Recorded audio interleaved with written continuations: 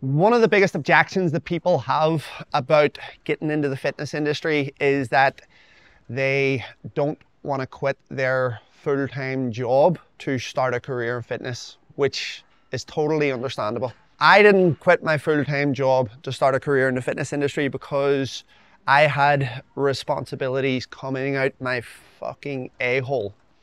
And so the thought of just quitting that while still having to look after the kids, pay the mortgage, the car, all of the usual stuff was just too much. So instead, what I done was I started learning on the side. Side note, we've got a part-time course starting on August 27th, but I started learning on the side, and then I started coaching clients on the side, and then I even opened a gym while still in my full-time job.